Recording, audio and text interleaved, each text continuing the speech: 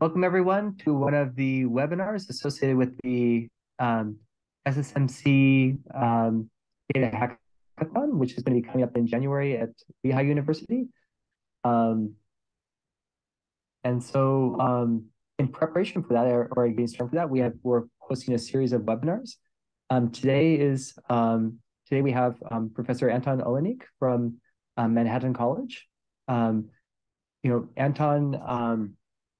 started out with getting his bachelor's and his master's degree at Ivan Franko National University in Lviv in the Ukraine. And then he moved to University of Alberta to work with Arthur Marr for his PhD.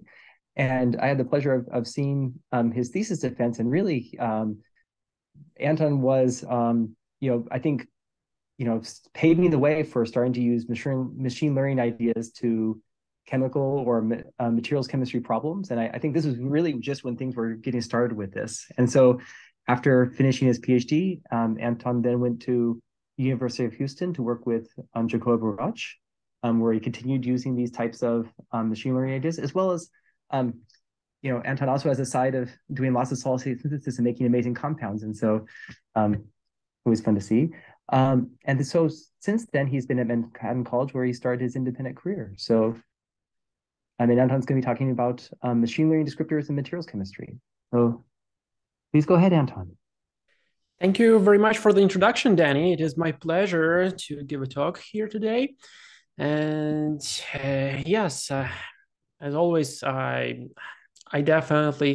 I'm very delighted to give a talk here at SSMC. That meeting, it's very important, obviously, and the purpose of this meeting is to spark collaborations between data scientists and also experimentalists, and maybe we can have some common projects and so on. So I'm sort of like, I have both of the backgrounds, I would say. I definitely started doing machine learning relatively well, a long time ago, I would say, almost like 10 years ago, I started doing it, but my background is definitely not materials informatics or any kind of informatics. I started as an experimentalist, and I really do like experiments. I really like doing experimental validation of the machine learning predictions that I create with computers. And obviously, I'm just here being somewhere in the middle between like people who have only experimentalist background and people who have informatics background. So I will probably just want to introduce you to sort of like quite a simple research, nothing fancy in terms of informatics, nothing fancy in terms of like experiments, and to show you definitely that you can do both of these and you can definitely belong to both of the worlds. I'm at Manhattan College, which is primarily an undergraduate institution. So I do research with undergraduate students, and they're still quite amazing students. They work quite hard. And also this summer, I was delighted to mentor a student from a different institution, the Cooper Union, quite a well-known engineering school as well. Today, I will try to focus a little bit on the descriptors and the data that we use for classification of crystal structures, which is not a very common topic, to be honest, in materials. In materials, we do regression models, but classification is also sort of like important. And I will demonstrate how we create our own list of descriptors and how we can use this list of descriptors to predict new compounds and actually make them in the labs. So machine learning definitely is super popular nowadays. Specifically that, it's used everywhere, like from sort of like recommendation engines for Netflix and Amazon, character recognitions, facial recognitions, and so on. In the early 2000s, I was amazed by the technology of that time. Like, oh, I can just give a program a handwritten text and then just converse it into like a digital text. I was just amazed, like, obviously, how is it possible? And only later on, I learned that it's all due to machine learning. And how do we actually differ machine learning from the rest of amazing things that people do, like statistics, for example? According to this graph here, machine learning, it doesn't really overlap much with statistics, but I would say in material science, it goes like hand in hand with each other, obviously. since you start doing it because you love statistics, and then you want to expand it a little bit and try to see, oh, is there like any trend of the statistics? How can I use the statistics to predict something new? And then you slowly migrate into machine learning. That's why probably I just keep using the same terminology that I use for statistics, like regression and classification, while in machine learning, someone with informatics background would probably prefer saying like supervised learning. Okay, so definitely nowadays there are so many fields, like you can also say that you're working like in AI, and you won't be wrong because machine learning is part of AI.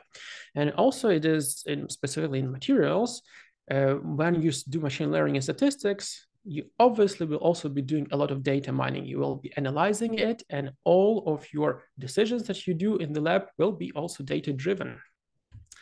I started my journey in materials informatics and machine learning very long time ago, 2013. I started as a collaboration between Taylor Sparks, who is also present here, and one of the hosts of this meeting, and Michael Goltos, at that time a student at UCSB. And Michael contacted me and asked me if I can make a new compound that they predicted. They predicted it to be a new thermoelectric material, while it was very, very different in terms of composition from all other thermoelectric materials. It was very metallic. It consisted of a lot of gadolinium, cobalt, and bismuth. It is quite, not quite typical for thermoelectrics to actually have that high content of metallic elements. And we actually created that compound, we made it and we measured, and it was a new class of thermoelectric materials. I was so excited doing this work in collaboration that at some point I started to do machine learning myself and try to explore what we can use it for. My real passion with machine learning is the prediction of crystal structures, specifically intermetallics. And a long time ago, I just also did the prediction of a new compound that has a very simple composition, 1-1, simplest AB compounds. And it was the first AB compound that was predicted and made in the last 30 years, because people believed that all of the binary compounds with the simplest stoichiometry 1-to-1 ratio of their indices are already found. But actually we predicted and formed a new one.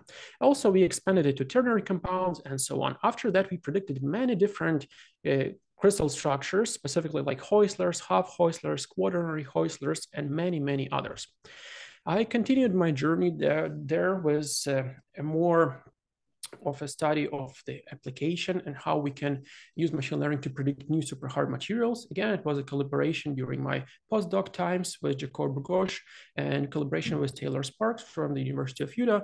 And we just probably in just only 6 months, we predicted and synthesized 2 new super hard materials, which is not so easy to do, but with the help of machine learning, we actually did it. And it was like it was just blowing my mind, like, oh, machine learning can be that successful. I was so inspired by that. Also, we did quite a lot of collaborations, like predicting solar cells and optimizing them. And when I moved to New York City, I just decided to spice up my research a little bit and try to predict new uranium-containing intermetallics, and definitely predicting their structures. And this is actually what I will be talking about today, how we can predict and synthesize new intermetallic uranium-containing compound. So obviously classification is my passion, but it doesn't mean that this is everything like that I do. I also do quite a lot of regression problems, and specifically through collaborations. Recently, we tried to predict intermetallic superconductors. And intermetallic superconductors are definitely quite common. And what actually sparked my interest there is like looking at this heat map where the red elements are the ones that are the most common in intermetallic superconductors. I also noticed that elements like technetium, uranium, they're also quite common in intermetallic superconductors. And in collaboration with Wei Wei, and she's now in Michigan State University, we just created the model, and we are looking forward to do some experimental validation of this model to synthesize and measure new superconductors, especially containing uranium.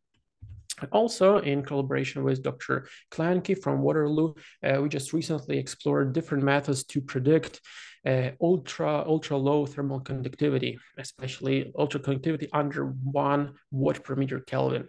It's definitely also is very well used for thermoelectric materials. So it was also quite a successful predictions, and that's how regression problems look. But what about classification? Classification problems are very uncommon in material science, I would say. Let's start with classification to explain what it means and what are the possible pitfalls there. You are doing machine learning, specifically classification, without even knowing it sometimes. Probably everyone sees, at least once, have seen this kind of picture, this kind of puzzles that you need to solve in order to pass the verification test. And what you're actually doing here, you're just basically training the machine learning model in terms of classification. So here you just need to click on palm trees, and then this way you verify that you're a human being, not a machine. So the funny thing here is that you can actually click on random pictures sometimes and still pass this test with verification.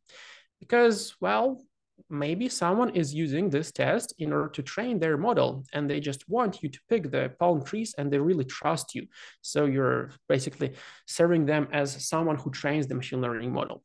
Because the actual verification test like this, it just works based on the time it takes you to select the images, not based on the correct answer.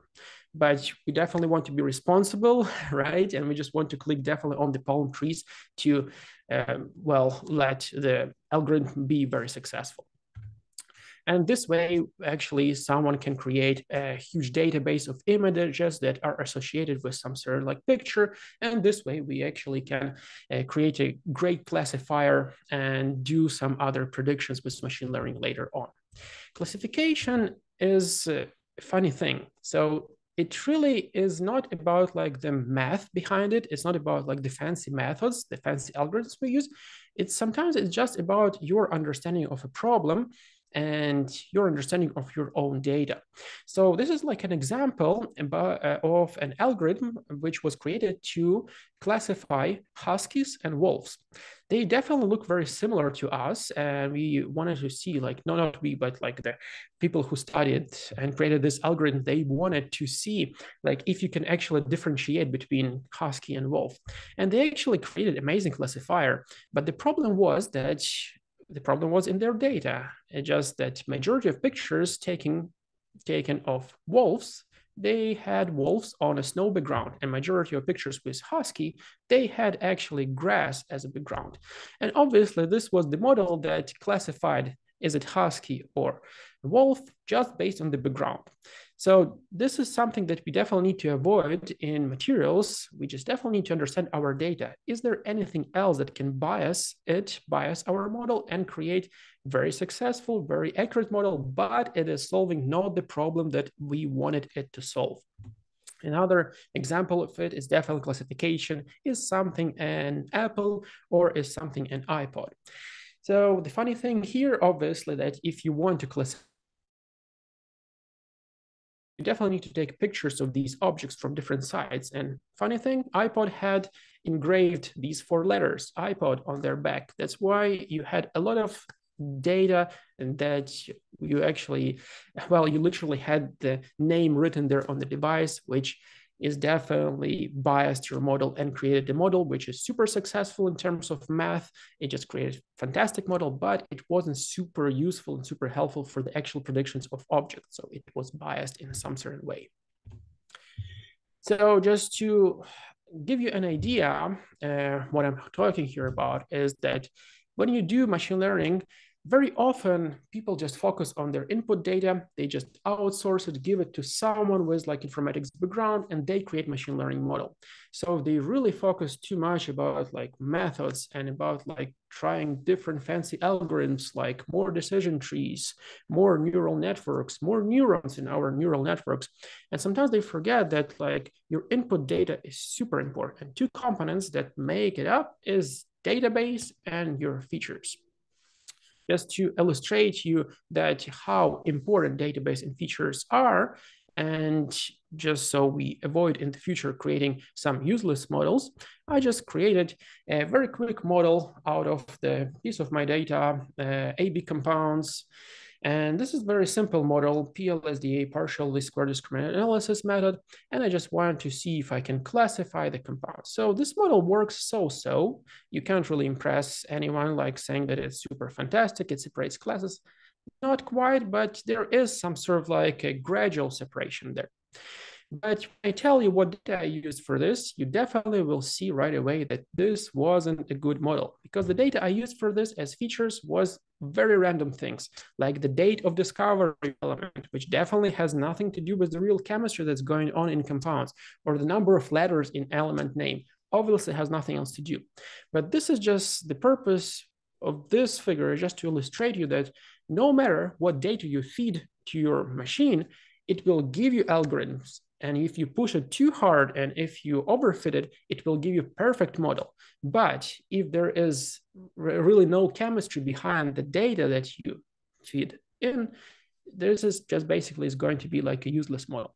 That's why it's very important not to focus too much on the method, but as a solid state chemist, we also need to understand our data, where it comes from, what are the possible errors in it, and is there anything funky going on with your data overall.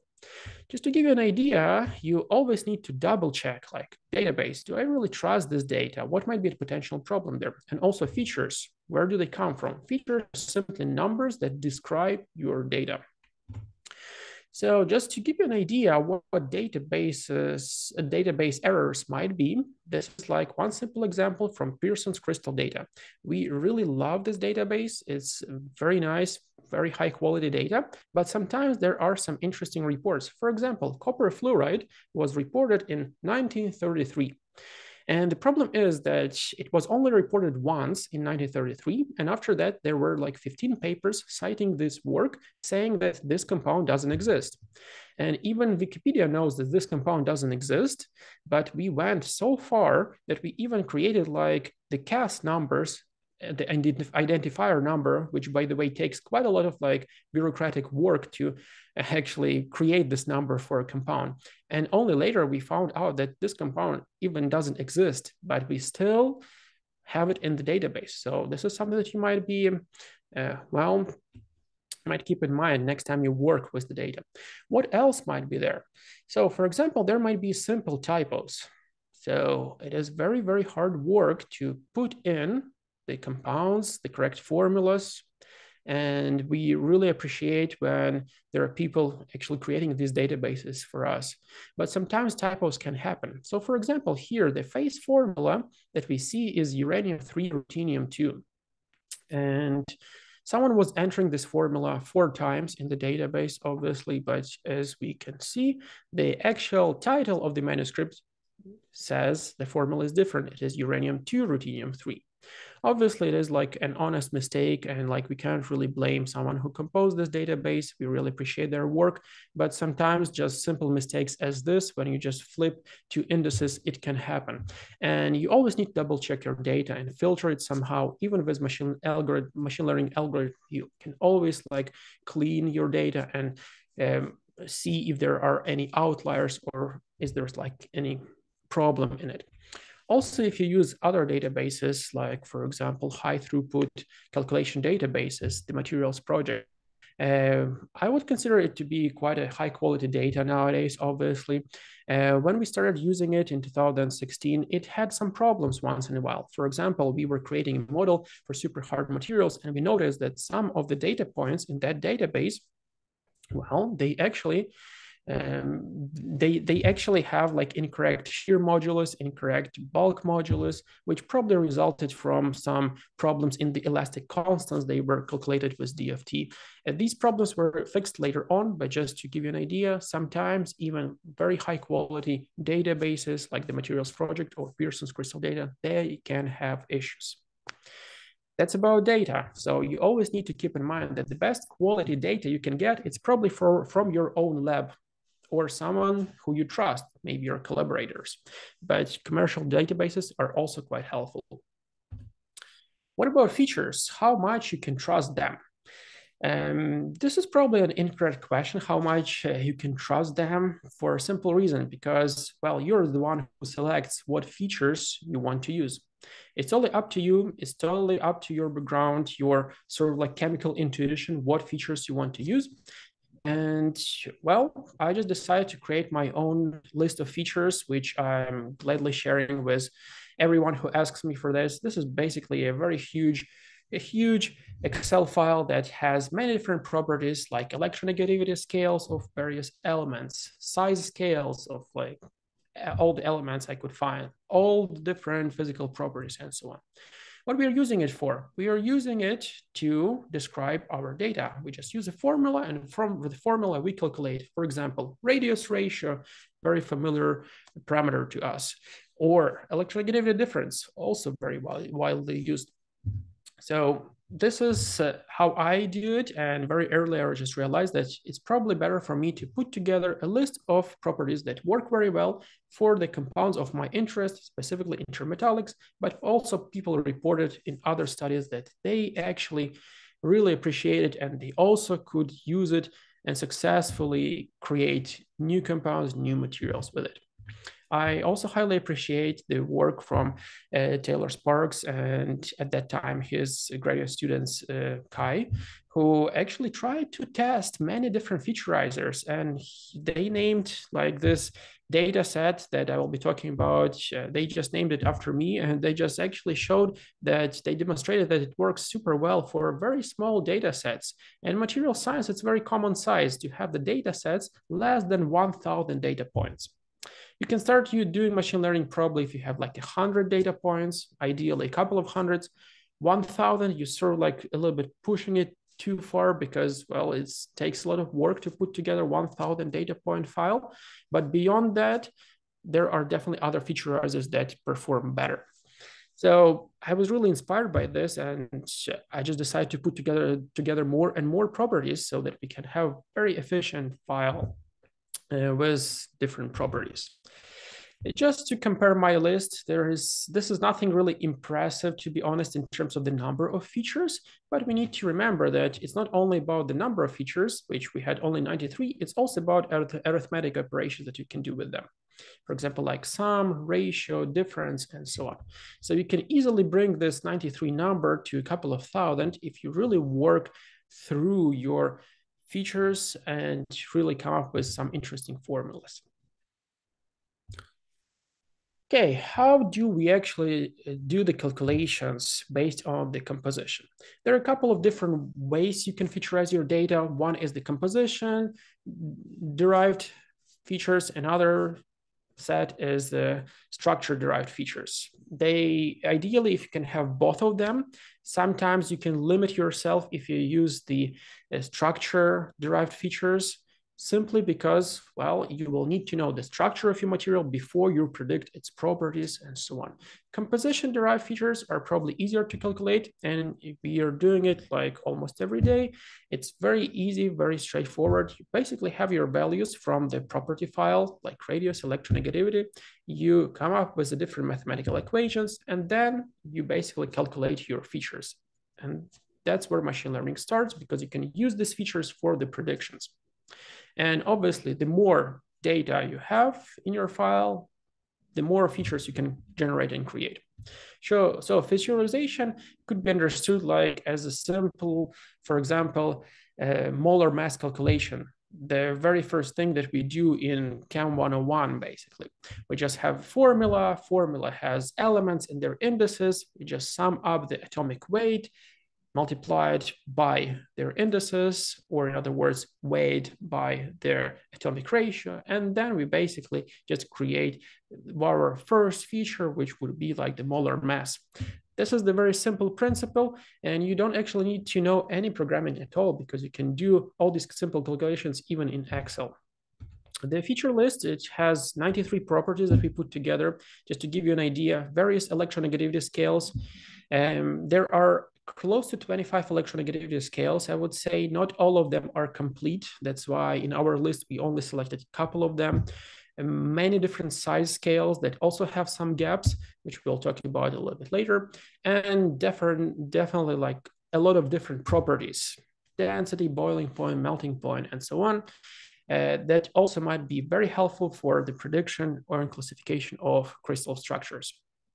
Overall, I did probably around like 10 experimentally validated machine learning studies, and even more experimentally validated machine learning studies were done by other researchers using this list of properties, which I highly value as well. Another interesting thing that I didn't really find a lot in other featurizers is the list of properties that are related to the nuclear properties.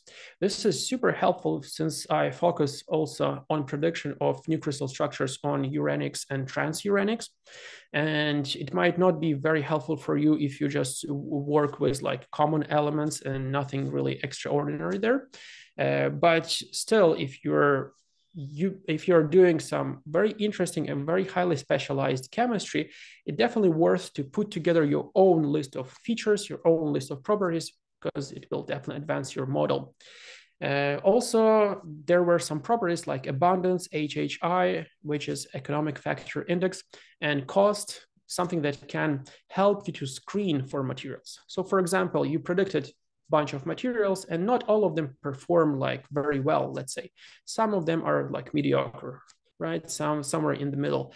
But if that material is very cheap to produce, why not go for it? So this might be also some factors that you might consider after you predicted materials and you just want to screen entire database and to see what are the most economically effective materials, what are like the most sustainable materials or something like this. Also, just to give you an idea, the property list for the classification and other predictions, it has some gaps. Some gaps we indicated as NA values. Obviously, some of them are definitely NA and are not physically possible. For example, for most of inert gases, different like ionization energies and everything else, they're not very meaningful, I would say, for the prediction problems. But sometimes something like the size scale, there are missing values, but we could successfully predict them. So all these yellow highlighted values, they were missing at the very beginning of our study. So we had also an A there.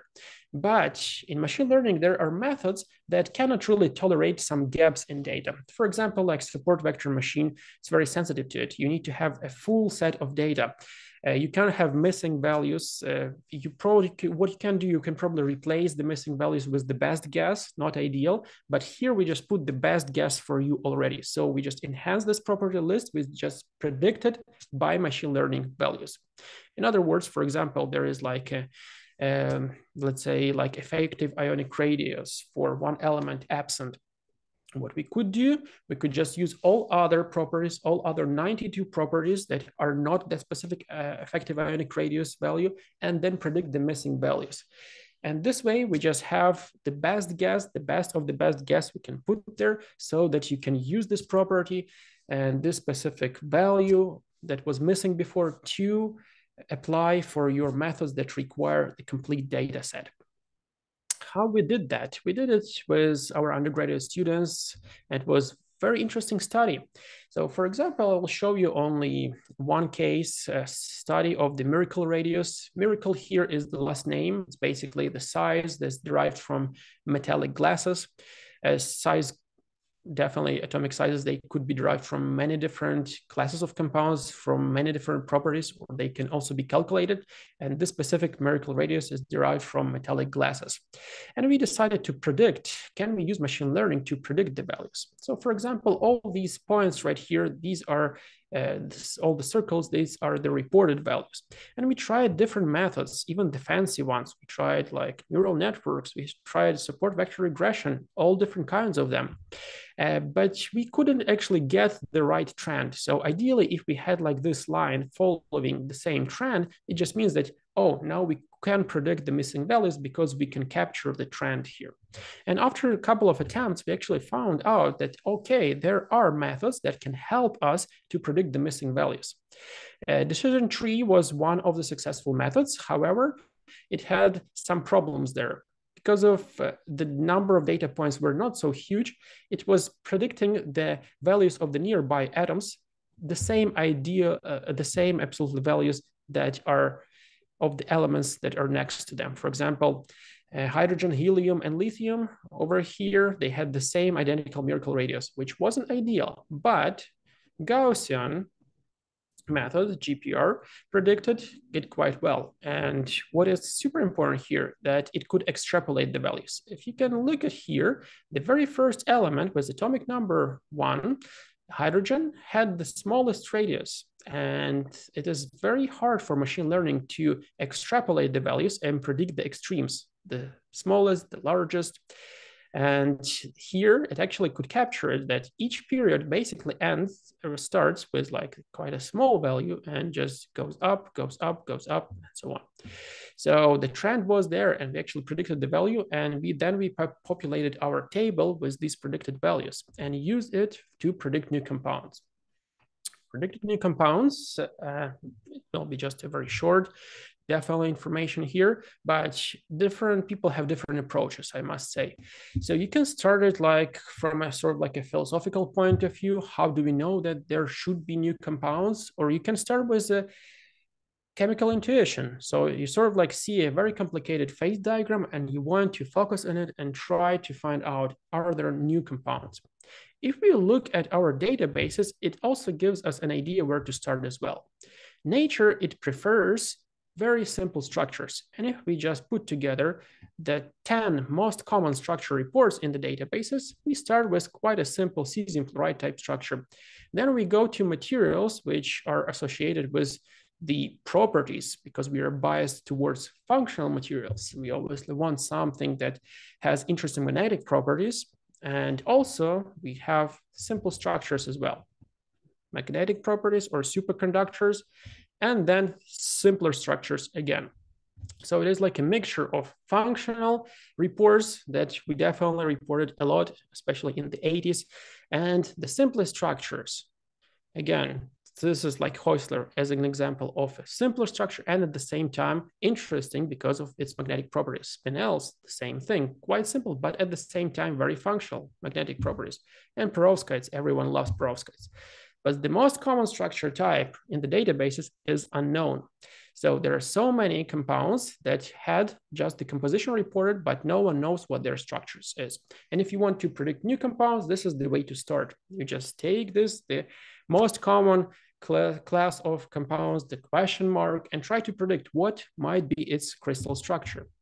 Also, you can approach it through like harmonic series basically and plot the atomic percent of elements for the binaries, ternaries, quaternaries, and so on.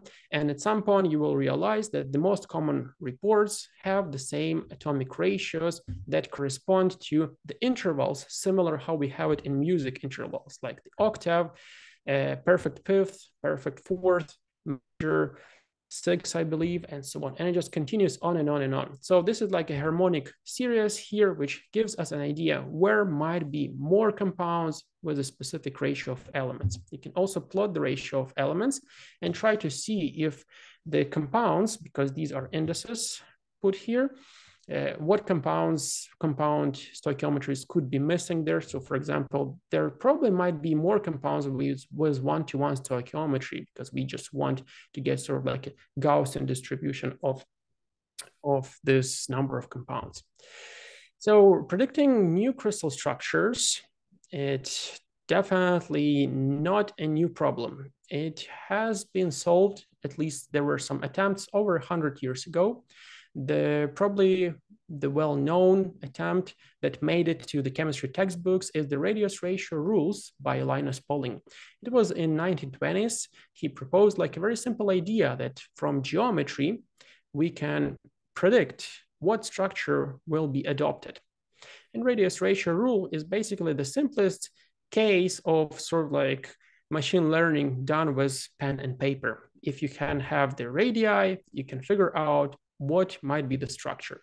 The Linus Pauling had that great idea at the time when the X-ray diffraction, the method that we use to find out the crystal structure, was just emerging and everyone was doing it. So he was so fascinated with it that he tried even to propose like, oh, maybe we don't even need to do refraction to find out what the structure is in case if we are smart and we use math.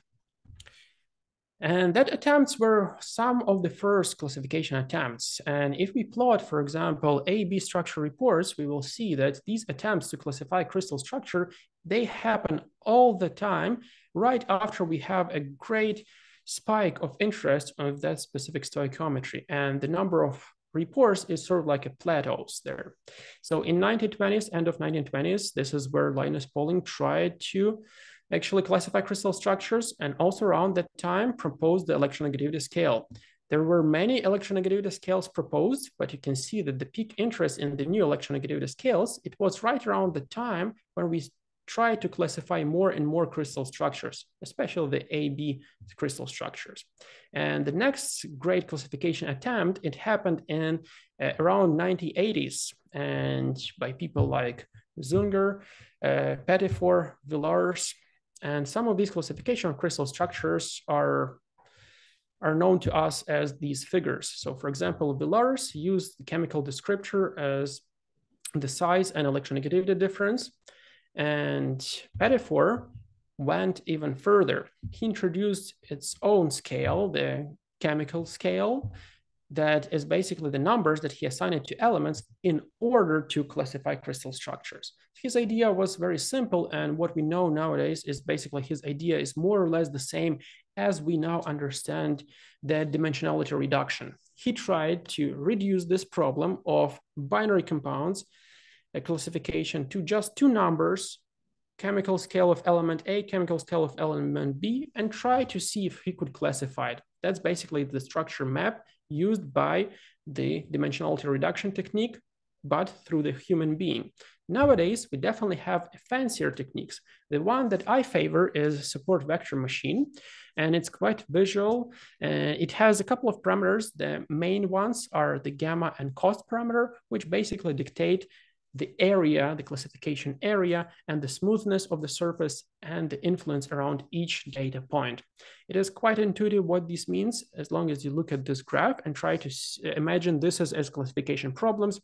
The points, the blue points, the red points, and if you put like a random place like an unknown point, what would it be? Would it belong to the blue guys or to the red guys? This is like the classification that we are trying to solve with crystal structures here.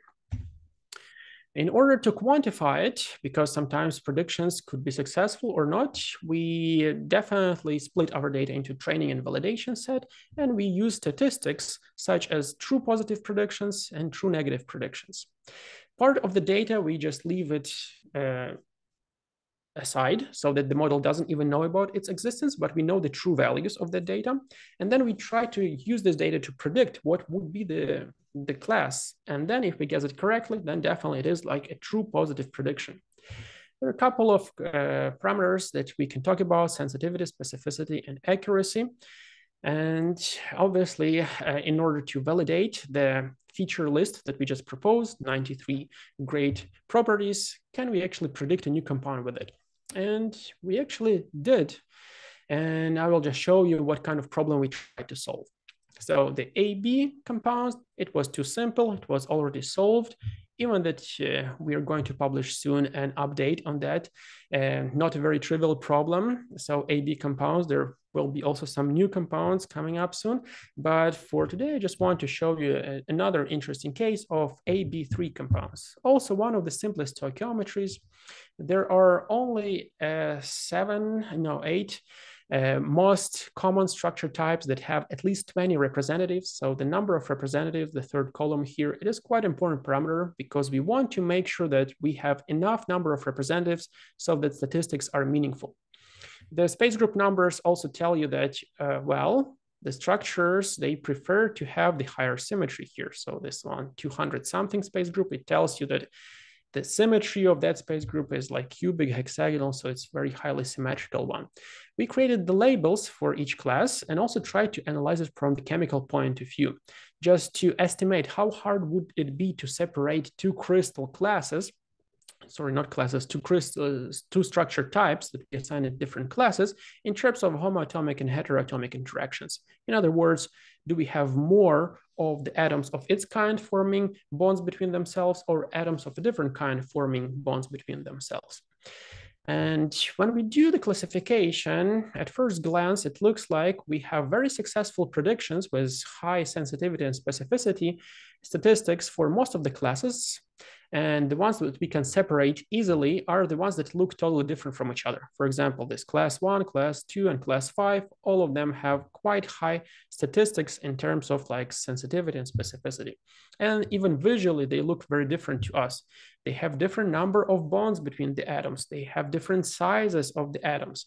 So even for machine learning, as well as for us from the visual point of view, it's very easy to classify this crystal structure with just simple parameters as the size ratio, for example. But there are also classes like class 4 here that looks quite horrible. We can do correctly the true negative predictions with the highest specificity ratio, but it fails miserably when we try to predict truly the class 4.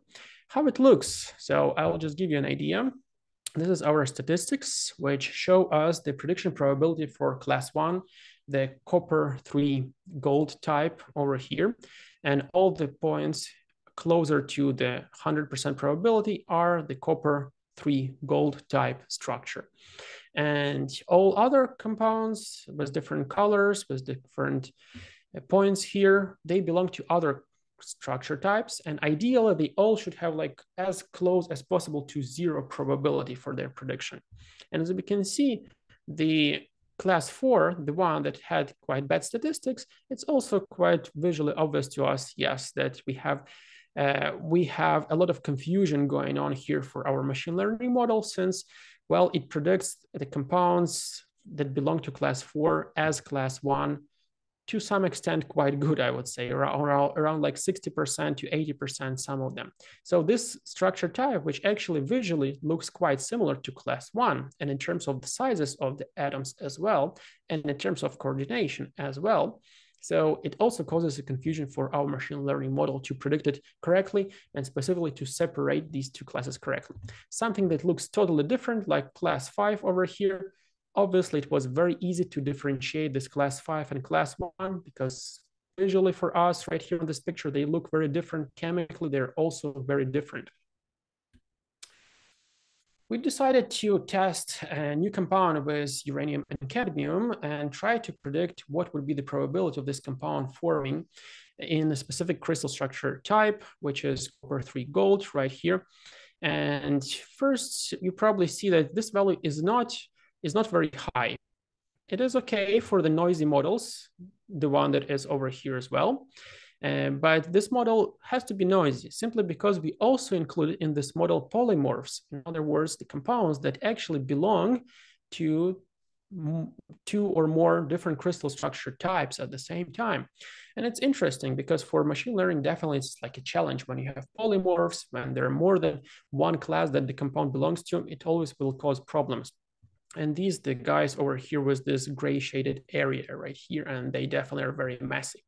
That's why taking that into account, having the compound uranium cadmium 3 right here, having only 64% probability, which is super high compared to all other probabilities, but being the 4th highest probability out of our unknowns, probably guided us towards going to the lab and doing the synthesis.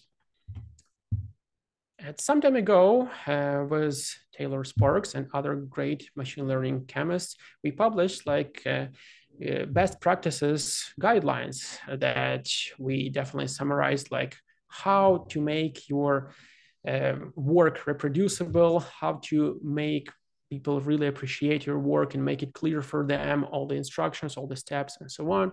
And it could be summarized in 3 simple statements, like be transparent with what you do, be competent with what you do, make sure your model is reproducible. Someone else can take your data and create like the same model.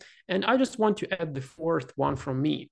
You need to provide experimental validation. So eventually it doesn't matter how good or how bad your statistics are, but as long as your machine learning model can guide you towards new material that didn't success, in my opinion. And being experimentalist, obviously, I just want to go directly to the synthesis and then use powder diffraction to find out actually if it exists or not. So going to the lab, we work with uranium. And as Homer Simpson said, radiation can harm you only if you believe in radiation.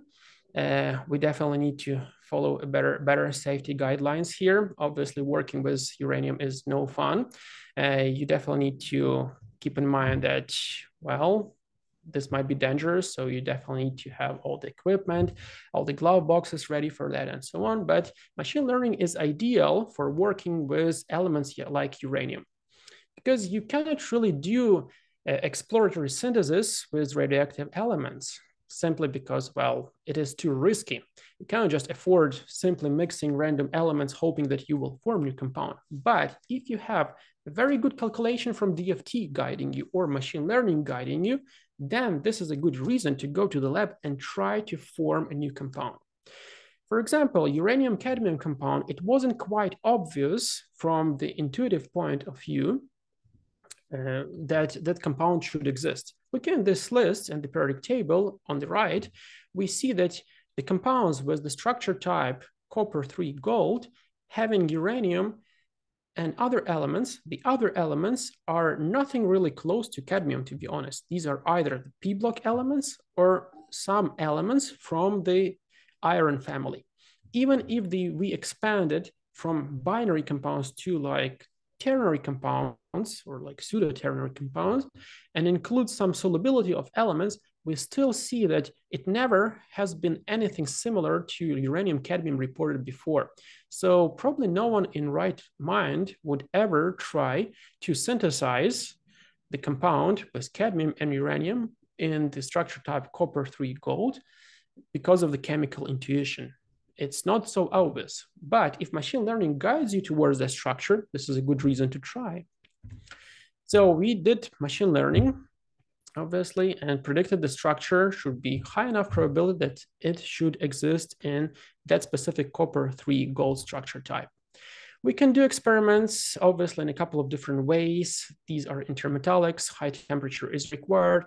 You either do sintering from the pressed pellet or arc melting of the pressed pellet. Then you seal it in a tube and you anneal it to get the sample, and then you analyze with powder diffraction. But with uranium, it's not so easy, and especially with cadmium, because all these tiny dots that you see on the ampule over here, this is the cadmium that crystallized on the colder side of the tube. So it's very hard to control composition. Also, cadmium is a very volatile element. Also, uranium is hard to work with as well. It has many allotrope modifications at the temperatures of the synthesis, of solid-state synthesis. Also, uranium, it also reacts with silica tube as well. So a lot of different things that you need to keep in mind when you're synthesizing. And when I was planning experiment, I just noticed one interesting thing. Uranium has quite a lot of interesting allotrope modifications. It's very unusual, to be honest, to have metals with that many allotrope modifications. If we think about it carefully, with the high temperature synthesis range, somewhere between 400 and like 1200 degrees Celsius, the typical temperature range, we can have up to 4 reactants that have the same composition, uranium, but will react differently if you mix it at the right stage of the reaction. So the approach that I use, I just simply separate my reaction tube into sort of like a precursor reactant here and uranium, which we heat separately to a certain temperature. For example, here to get the cubic gamma uranium, which has very similar structure to the targeted structure. And when we heat it up so that we get the allotrope modification that we want, and then we flip over the reaction tube and allow specifically gamma uranium reacting with your other precursor, this is the way actually to grow the structure, which is similar to the structure of gamma uranium. This definitely is about like reaction mechanisms and how we understand it. Still, nowadays, we have very little idea what are the true reaction mechanisms. Our organic colleagues are probably like 100 years ahead of us because they have many different synthesis mechanisms like SN2 mechanism and many other different things with organic molecules. But in solid state chemistry, we are not so lucky. We don't have so many different like allotropes available to us readily, or some other techniques that we can use. Usually it's just simple as shake and bake method. You just press the elements together and hope that the compound will form. So here, this approach, I just use it a little bit different because I was targeting like a specific allotrope of uranium and flip over the tube only when we reach that specific transition in order for it to react. This approach actually could be done with many other elements, but looking at the different allotropes from the D and F block elements, and most of them, there are different allotropes for the F elements, and some of them definitely like transuranic elements like plutonium, having a lot of interesting allotropes, which definitely from the synthetic point of view, you can try, and you probably will find a lot of different chemistries there. Also, if you want to explore a little bit of high pressure synthesis, it's also possible because allotrope modifications under 10 GPa pressure, if element has allotrope modifications under 10 GPa pressure, most likely they will have some compounds that exist different modifications under pressure up to 10 GPa as well, according to some statistics that I just decided to dig up from the database. So there is a lot of playground in a similar way to what I just described with uranium and synthesis of uranium-cadmium-3. Obviously, we did X-ray diffraction to prove that the compound that we formed is definitely the structure that we predicted. We did not single powder diffraction here. The diffraction experiment, we obviously all are familiar with this, but fun fact, the person who actually introduced fast Fourier transform method was the person who graduated from our tiny school from Manhattan College long time ago and had a very successful career in math as well. So we did the X-ray diffraction and we formed samples. Sample was non-equilibrium. It had, when you have like basically two reactants, you would expect that you can have only two phases there if this is thermodynamically stable conditions, if it is like you achieved homogeneity there in your sample. But because of the synthesis techniques that we were using, we didn't expect to have it like the conditions for only two phases present. Instead of it, we actually made four phases there.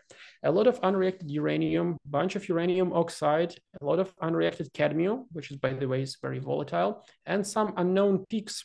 And these unknown peaks, they matched very well the intensity of the structure that we just predicted with machine learning.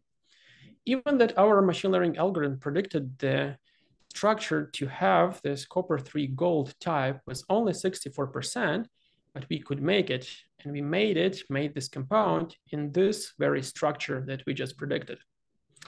This probably gives you a good idea how I combined my background as material scientist, synthetic material scientist, as well as someone who has some experience with materials informatics to put it together in quite a simple case study.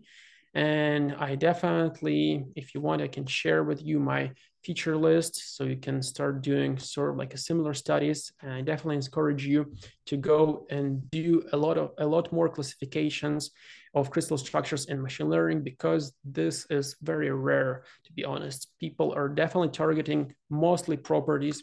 They really go after properties. They want to like get the new high temperature superconductor or the best performing thermoelectric materials. But there is also a lot of fun of classifying crystal structures and predicting with machine learning what crystal structure will form if you mix like two elements. I want to thank here students who worked with me, one of the undergraduate students, Grihady from Manhattan College, and another student, Bob, who is from the Cooper Union. And I also want to thank you for your attention, and I'm ready to answer your questions. Hey. Great job. Yeah, great presentation, Anton. So, any questions from the audience? I think we can you can type in the chat and I'll read them out if that works.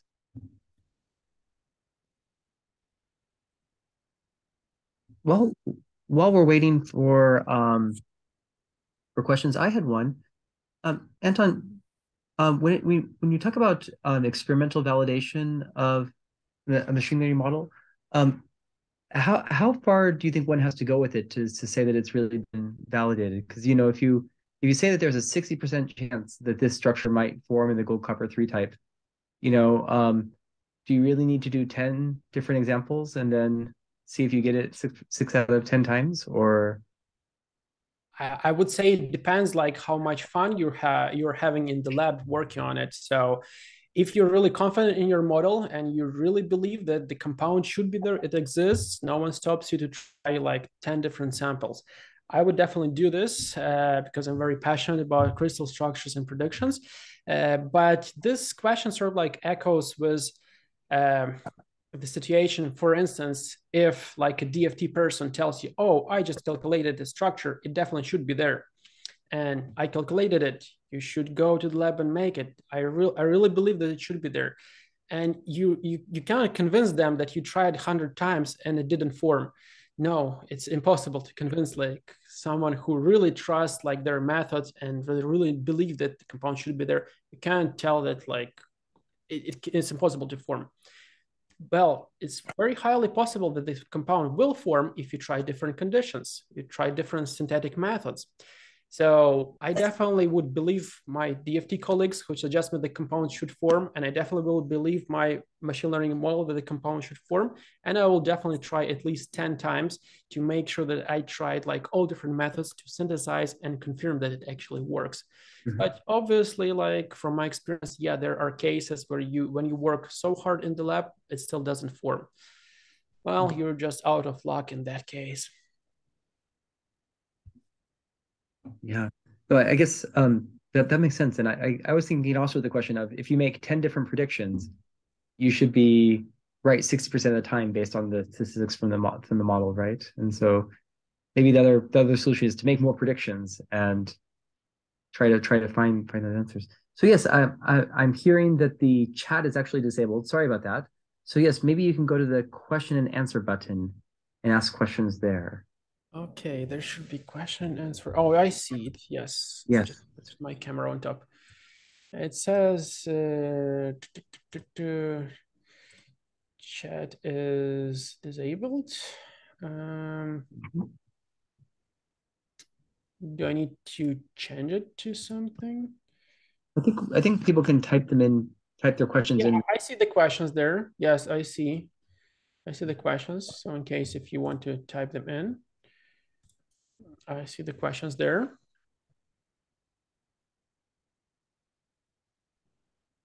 I guess while we're waiting, Anton, can you go to slide 22? Yes, I can.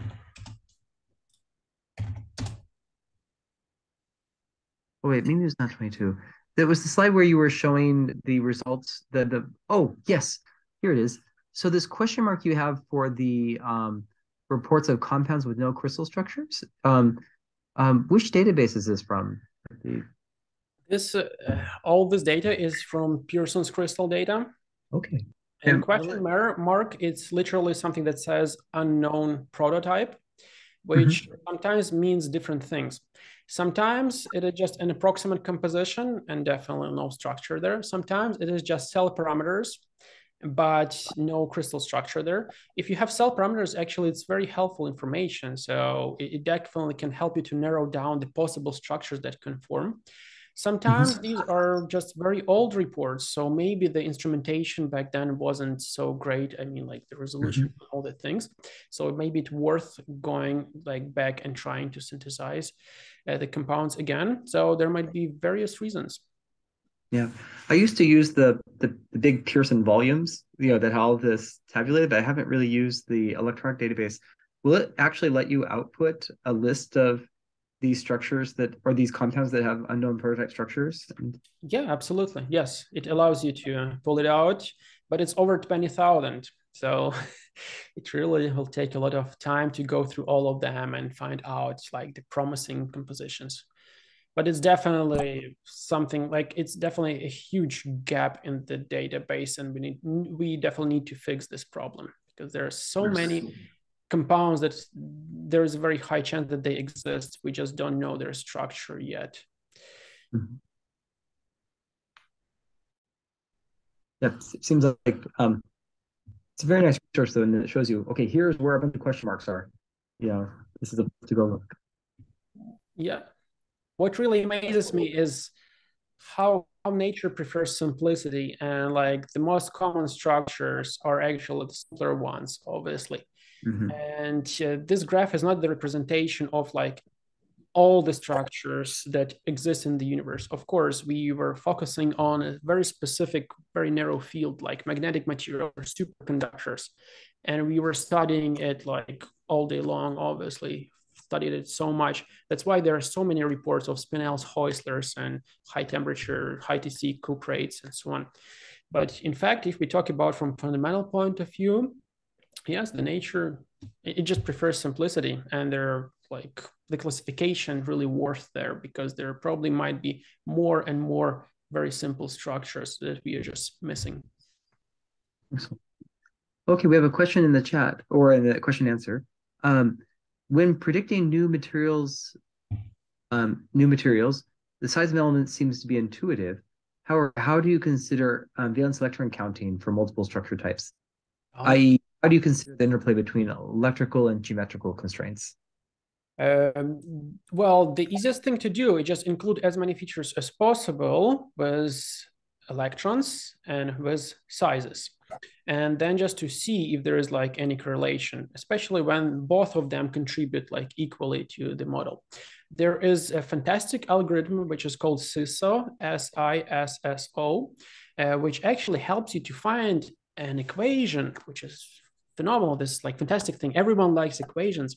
It helps you to find the equation and the exact correlation, exact formula that involves both size factors and valence electrons, electron negativity, and so on, and put it together in one simple formula that shows you the equation that separates like two different structures. Or you can use it also for regression. Fantastic, fantastic tool. So you could use that to like take those structure maps and predict boundary lines. Exactly, exactly. Yeah. That's very similar to what Pettifor did. Where was this? Now I'm moving different direction. Sorry. So that's exactly what Pettifor did. And fun fact that Pettifor actually he wasn't chemist, I would say. Yeah, so this very, very complicated map by Pettifor. He wasn't chemist, he was actually from the math department, but he was so passionate about chemistry that he decided to solve it in a mathematical way to solve this problem of classification. And definitely he came up with this chemical scale parameter, which is just fantastic. And for my studies, I just feel that it wouldn't be fair if I just include one more feature as chemical scale parameter by Pettifor because it classifies everything so nicely so that it just simply wouldn't be fair just to include. I just want to find like a simpler correlation, like from like something like valence electron count, sizes, and so on. Mm-hmm. Well, by the way, size is not so obvious chemical property, right? So there are multiple different ways to find out the atomic sizes. We cannot really like, well, the easiest thing to do is definitely having like have X-ray diffraction and basically just measuring the distance between 2 points at the bond length. But how do you decide that that fraction of space belongs to one atom and that fraction of space belongs to another atom? That's why we have a huge diversity of the size scales, and we cannot say that one is correct, another is not. No, it just depends on the approach that we used, and that's why including more size scales, it always helps. That's a really good point. And the same thing goes, by the way, for electronegativity. There is no such thing as the true value of electronegativity. There are over 20 different scales of electronegativity. And it is actually a big question.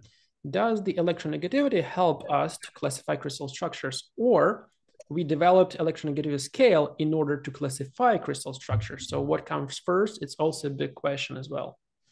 Mm-hmm.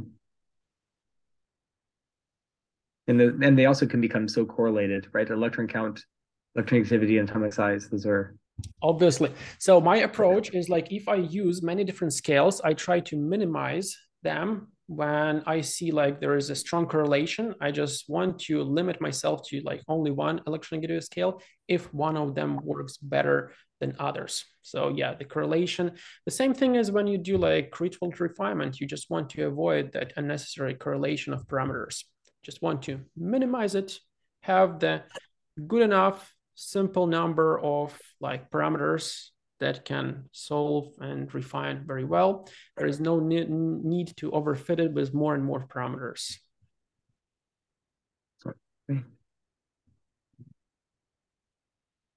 Okay.